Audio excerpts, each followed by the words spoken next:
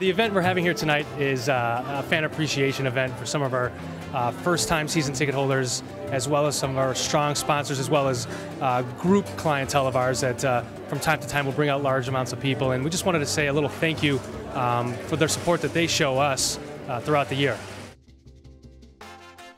We just want to get back to the community. Like, we have a lot of different people that come here. We're actually the only restaurant in Illinois right now that is Bahama Breeze, so we're just trying to get out and make it fun for Schaumburg. We have the island onion rings, quesadillas, oh, and the island flatbread, the tomato island flatbread. It's delicious.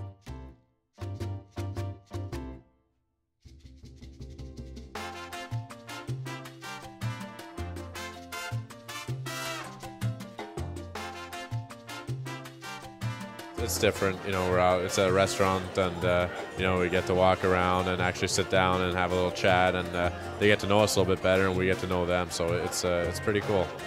A lot of questions. Everyone wants to know if I'm related to Phil and Tony.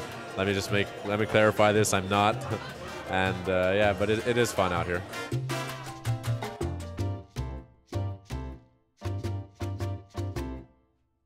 I've been floored since day one, from the season ticket pickup party to the mid-season ticket party to this. This is just unbelievable. I've been a fan since '94 and first opportunity to be a season ticket holder, and I'm ready to be a season ticket holder next year. I'm so excited now. I had a few fans who've told me I've scored some goals, and they've liked watching me, and it's always a positive thing. A lot of them think I'm racking up the penalty minutes and they like to see me fight, but it's not really a part of my game. It's pretty funny. It's fun talking to the kids too. Kids always have funny questions. It's a different atmosphere. You get to see the players differently than you would at the ice rink, where they're either serious about the game or, you know, have other things on their mind. Now you get to really see what they're like outside the rink.